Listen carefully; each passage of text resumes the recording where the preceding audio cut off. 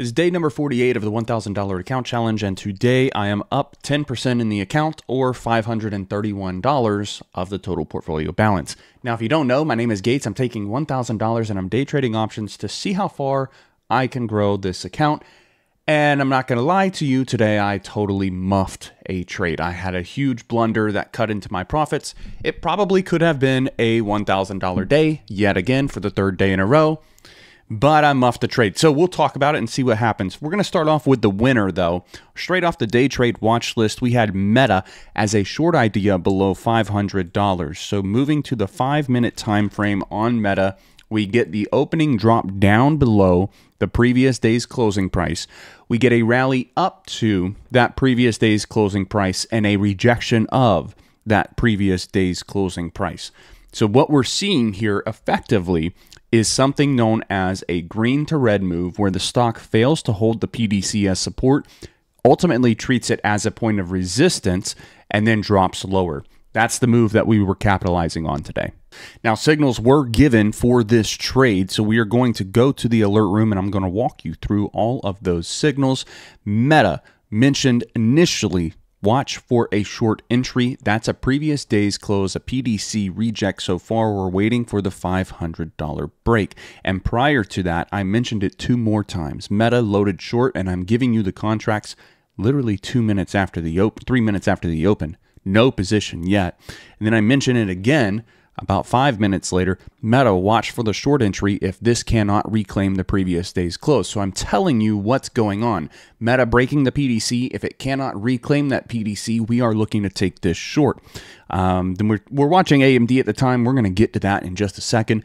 Meta, again, a reminder, watch for the short entry. That's a PDC reject. So I give you the contract short. Then I tell you what the trade plan is. If it can't reclaim the PDC, then I'm telling you it is rejecting the PDC.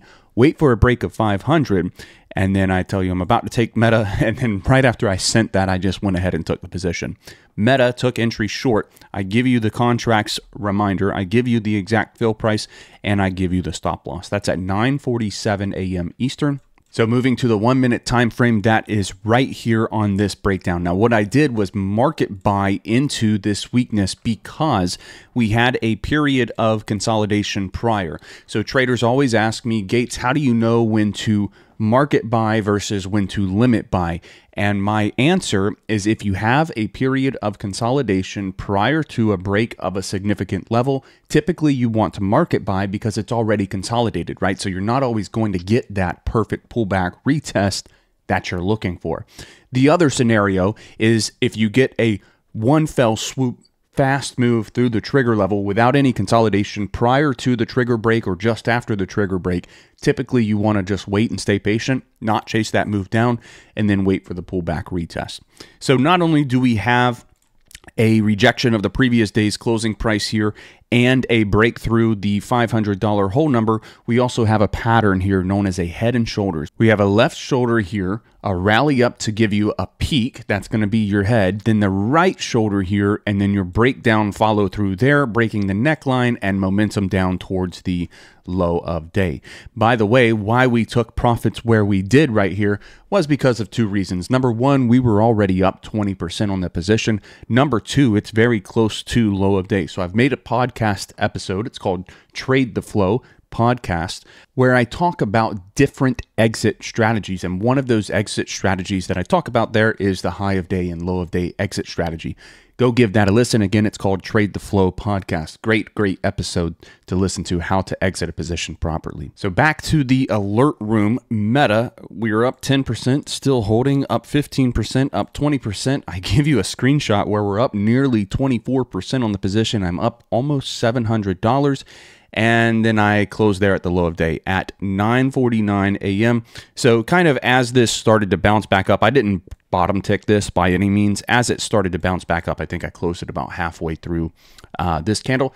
And then great thing that I did, right? Because look at this move that followed. We would have actually been down on this position if we held on to it for another 2 minutes. So taking profits when they were offered here really was something that paid. Now let's move over to AMD. This is the next one that was on the watch list, and it was a long idea, straight off the day trade watch list, long idea above $206. Now we do get the opening consolidation here. I wasn't quite prepared to market buy AMD on this break because it happened so fast, and it was an extension move from the low of day all the way up to that high of day. That was nearly a 2% move. So against better judgment, I decided not to take this trade, even though I told you in the alert room that we had the contracts loaded, right? AMD loaded this long. Here's the contracts. Wait for a dip entry. We just never got that dip after it broke 206, and it ran all the way up to highs of $211.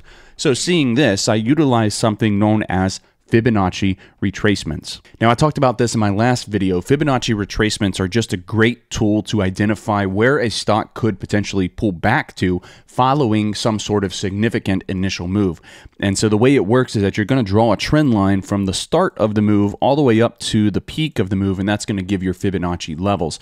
So what I was looking at here was the 50% retracement line, and that's going to be placed right at about 207.5. So when we get the breakdown, I didn't take the initial entry at 23.6% because it was just too much of a move. Usually the larger the move, the larger the pullback's going to be. So I didn't trust that initial pullback because it just wasn't far. It wasn't a big enough dip for me to like it. But I did like the pullback down to the 50% retracement line. And so we get that move exactly right here. So I took my entry long. We're up about 10%, I think, on the peak of this trade, but I left enough room here to average into the trade, and unfortunately, we didn't get the follow through up to the high of day. We do get a sell-off back towards the 61.8% line, right? Back towards 206. So I take my entry long right here. Again, I'm averaging to the position, right? I'm lowering down my cost basis. And by the way, all of this is noted here in the alert room of the Discord server.